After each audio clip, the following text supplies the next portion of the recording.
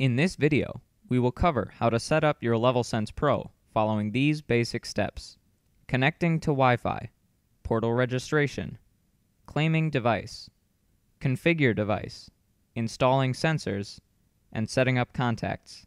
Plan for 15 to 30 minutes.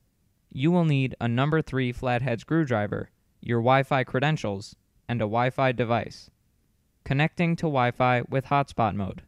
Once powered on out of the box, the cloud LED will be flashing white, indicating the device is in hotspot mode. Using a Wi-Fi device, connect to the LevelSense network.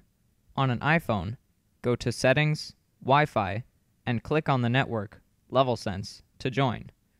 Once connected, open the Internet browser and navigate to the web address 192.168.4.1.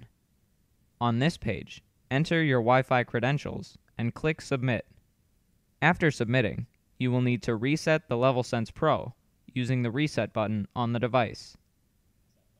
After reset, the cloud LED may flash yellow while connecting. If the cloud LED flashes red, the Wi-Fi SSID or password is incorrect.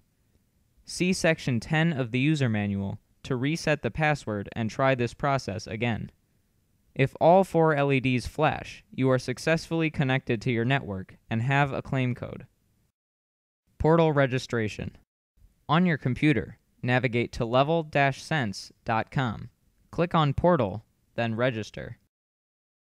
Enter your email address and click Register. Check your email for a confirmation message and follow the link. Create a password and click Reset. Once complete, log in. Claim device. In Portal, click Claim. Using the drop-downs, select the LEDs to match your unique claim code. After claiming, allow time for your device to appear. Device configuration. As data comes in from the device, graphs will begin to populate.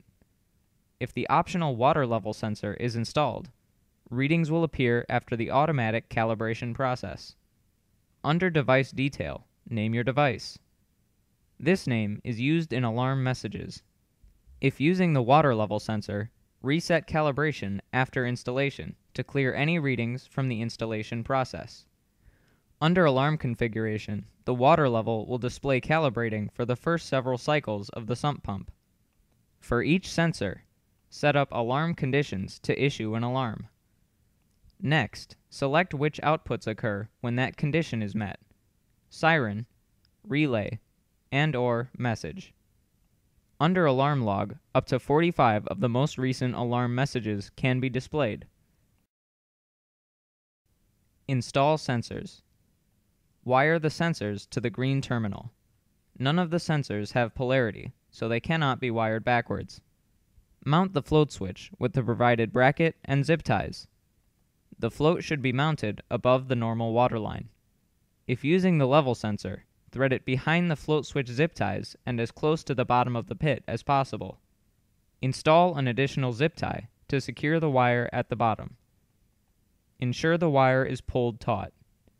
Place the leak sensor on the floor where water would pool in the event of a leak. Set up contacts.